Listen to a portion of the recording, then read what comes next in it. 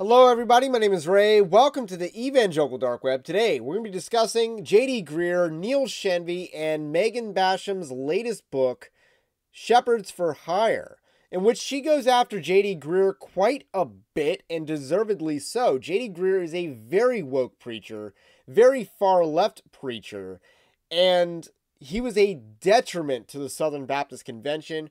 We're going to recap a lot of this in today's video. We're going to talk about Neil Shenvi trying to stick up for his homeboy,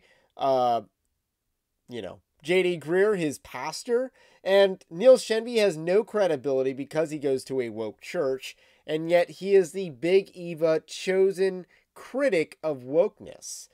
So Neil Shenvi's not a good guy. I do call Neil Shenvi out in my upcoming book, Winsome, which is coming out next month, September. So big update on that, but we'll get to that later. But first, I want to let you know, Evangelical Dark Web is a Christian news gathering and commentary ministry. You can support our work over at evangelicaldarkweb.org/join. This is our Patreon-like system. It gives you bonus access to bonus content. We also have a free Evangelical Dark Web newsletter, linked in the description below. Gives you Christian news in your inbox each and every day, but the least you can do is like this video, subscribe to the channel, to the podcast if you are new. So, with that said, let's dive into this story. Neil Shenvi put out a thread after, his reading of Megan Basham's book, and he points out some of the footnotes, and he takes issue with some of these footnotes. So, Megan Basham put out the book Shepherds for Sale. I am reading it so far. I really like the book. We'll have a lot more to say about it later on when I give my official review. I'm not fully completed the reading yet, but I've read a lot of it thus far, and I have read all the parts that we're going to discuss in this thread by Neil Shenvi. I just finished the introduction of Megan Basham's Shepherds for Sale. My review will focus more on broader themes than on factual issues, but I spot-checked some of the endnotes for material I recognized. And he's going to post these without commentary, and then he's going to say that these are basically misrepresentations, is the implication, but I don't see these as misrepresentations.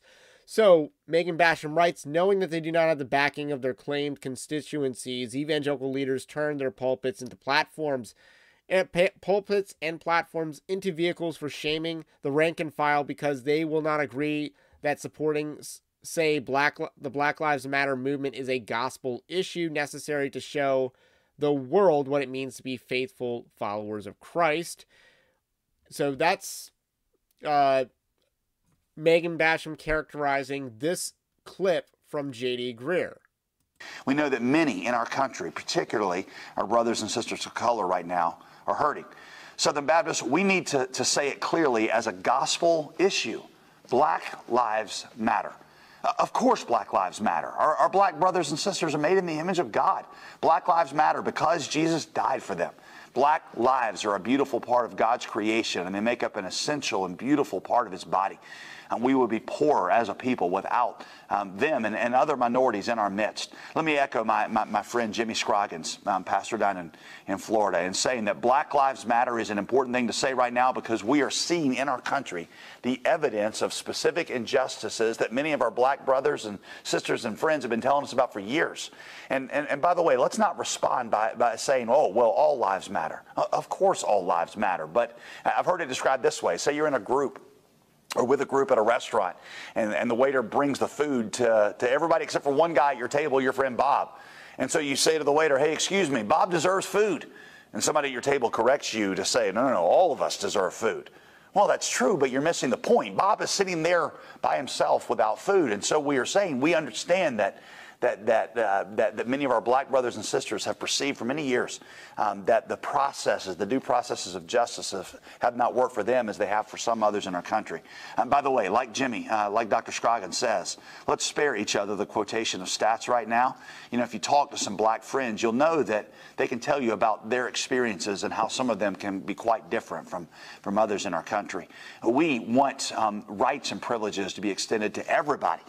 We Christians want to hear our brothers and sisters, to feel their pain, to enter into that pain and bear that burden with them. Black Lives Matter. And by the way, I realize that the movement and the website has been hijacked by some political operatives whose worldview and policy prescriptions would be deeply at odds with my own. But that doesn't mean that the sentiment behind it is untrue. I do not align myself with the Black Lives Matter organization.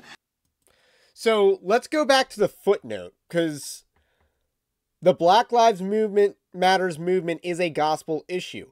Now, J.D. Greear does distinguish himself from the organization and the website, but not the movement. He says that they have hijacked the movement, but he calls the movement a gospel issue. This is a 10 out of 10 correct representation of what J.D. Greear said. And by the way, let's just go back into what J.D. Greear said. It's actually really bad, because a lot of postmodernism in there, because he's trying to struggle session people, talk to people. Don't quote FBI statistics on crime. Talk to people, struggle session yourself, get one side of a story, and that'll, teach you about racism. And that is, anecdotal evidence is like the least, relevant evidence to discuss matters of justice and injustice in the United States. That is the least, he's emphasizing personal experiences over empirical data. That's the postmodernist line of thinking, as opposed to the modernist line of thinking, which, believe that, science could solve everything. That's an overgeneralization, but still true. So Neil Shenvi is, trying to stick up for his homeboy, his pastor, and just completely failed there, because that was an accurate representation. So, Greear went on to liken those leaving churches over woke teachings to a synagogue of Satan. We actually covered this back in the day on Evangelical Dark Web. We do have an article and a video about this. So this is true. He does do this. It's in the quote right there. When the church gets in bed with politics, the church gets pregnant. The offspring does not look like our Heavenly Father. It looks like the synagogue of Satan. So what does he say before the synagogue of Satan thing? He laments the fact that people are leaving his church for various reasons. So if you left J.D. Greear's church over his woke teaching, over his branch Covidianism, you would be called someone who's bringing politics into the church, and thus a synagogue of Satan. I think that's also a pretty accurate representation of what he said here. So we did a video on this already. It was pretty bad at the time, but J.D. Greear's a bad guy. But nonetheless, Neil Shenvi feels the need to stick up for him. But don't worry, Neil Shenvi's not in any way woke, Big Eva tells us. So this is where we get into Megan Basham quoting or referencing Kristen Dumez, who's the author of Jesus and John Wayne, which is a book that got gushing reviews from liberal elites and Big Eva. But, anyone who has any orthodoxy did not like this book. And even some people who pretend to have orthodoxy didn't even like this book. So the claim that Megan Basham makes is every major news outlet from CBS to BBC feted Jesus and John Wayne, a book that claims even Billy Graham was motivated more by politics than faith, wedding patriarchal gender roles to a rising Christian nationalism. So where's that quote? It's right here, apparently. Not all evangelicals in Graham's day embraced such patriarchal teachings. Some believed Christ's atonement had nullified any curse placed on Eve in the book of Genesis, opening the way to egalitarian gender roles. In the late 19th century and early 20th century, evangelicals in this tradition, by the way, that's like a hyper-charismatic tradition. It's not a Protestant, it's not a true Protestant tradition, had been enthusiastic proponents of women's rights. Graham's patriarchal interpretation reflected more than reactionary tendencies of the early 20th century fundamentalism. He added a new twist, however, by wedding patriarchal gender roles to a rising Christian nationalism. Again, what exactly did Megan Basham say here that wasn't directly in the book? So yeah, I don't know why Neil Shenvi thought that was worth highlighting. That's a accurate citation of Kristen Dumez and a representation of what she said. J.D. Greear, this is another J.D. Greear footnote. We should mourn when closet racist and neo-Confederates feel more at home in our churches than do many of our people of color. He thundered from the platform of the SBC's National Convention in 2021. Of course, the megachurch pastor did not back up this shocking accusation with evidence or identify these rank and unrepentant sinners. So then we have the actual quote, which is critical race theory is an important discussion, and I'm all for robust theological discussion about it. For something as important as what biblical justice looks like, we need careful, robust, Bibles open, on our knees discussion. But we should mourn when closet racists and neo-Confederates feel more at home in our churches than do many of our people of color. And to be sure, for the vast majority of our churches, this is not true. That is not true. And that this is not true of you and your church, then praise God. But I have received emails and phone calls from people in our Southern Baptist churches who do not fit that description. Again, Megan Basham said he didn't have receipts. J.D. Greear did not provide the receipts. That is another accurate footnote. And this last one's about the 11th commandment, which is, again, we're still in the introduction of the Megan Basham's book.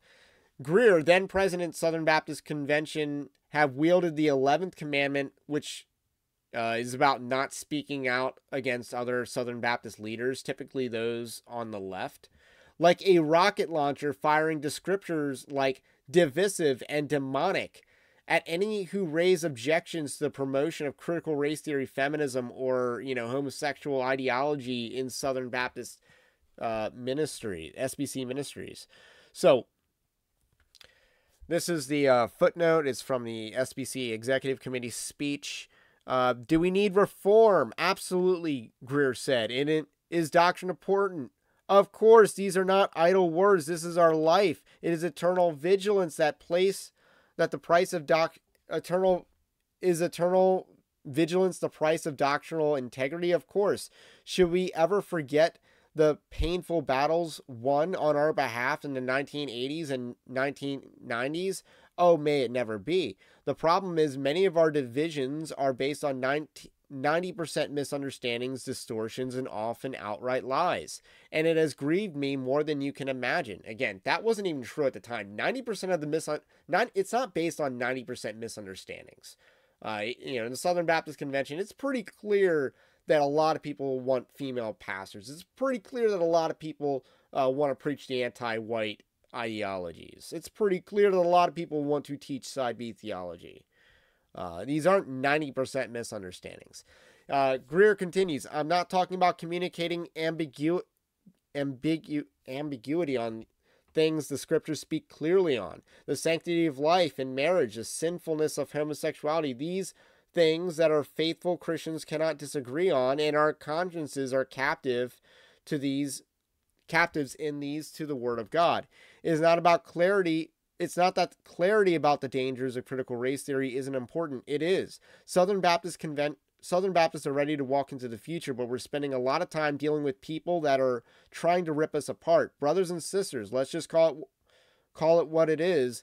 Their things are demonic. So it's weird to read J.D. Greear speaking in rhetorical fashion. I'm not sure, the scripture like divisive was super, but the demonic was very accurate. The Southern Baptist Convention is very compromised on all three of the aspects listed: the critical race theory, the feminism, and the homosexuality and stuff. Because again, people like Nate Collins was allowed to get a PhD at Southern Baptist Theological Seminary. There's some, the Southern Baptist Convention did export a lot of people who were involved in side B theology. And again, the feminism, the critical race theory, these are all major things that several Southern Baptists are involved in. So, it's a legitimate criticism, Neil Shenvi says in the comment section, to say the movement was never hijacked. But I'm saying that the quote doesn't support the claim that he supported the Black Lives Matter movement. Yes, it did. I mean, Neil Shenvi is, you know, he's not an honest broker. And people like him are the baddies. Just being real. J.D. Greear is a false teacher. Let's just be real about J.D. Greear. I got one more clip about J.D. Greear, and it's about him. It's just a picture of his church. I know that we have women in this church who have had abortions. I know that some are currently experiencing an unplanned pregnancy, and I know that you are hurting and you are confused. And maybe you felt like in the situation you didn't have any other options, and there were all these pressures that were on you, and you didn't know what to choose. And I don't want to make this any harder than it is. I genuinely don't. We are here for you to walk with you in that. I know that we even in our church have people who work, people that attend our church that work in some of these clinics. And I know that you entered that profession not with any ill will, but you did it because you wanted to serve. And so I understand why you're conflicted when I get into something like this. So J.D. Greear thinks that you can work at an abortion clinic with good intentions. No, you can't. You are a mercenary for hire, a hitman for hire. You don't have good intentions. You have sordid intentions. And the fact that, you know, he doesn't want to make those people feel uncomfortable. No, I think if you've had these, if you've participated in this, you should feel uncomfortable in church. You should be driven to repentance in church. J.D. Greear, you know, is all about being gospel-centered until you actually have to confront specifically women with their sins. So that's the type of pastor J.D. Greear is. He is a bad guy. Anyway, that's all I got to say about that for now. My name is Ray. This is the Evangelical Dark Web. If you like this kind of content, do also subscribe if you are new. Have a blessed day. Stay based. Christ is King, and we will catch you on the next one.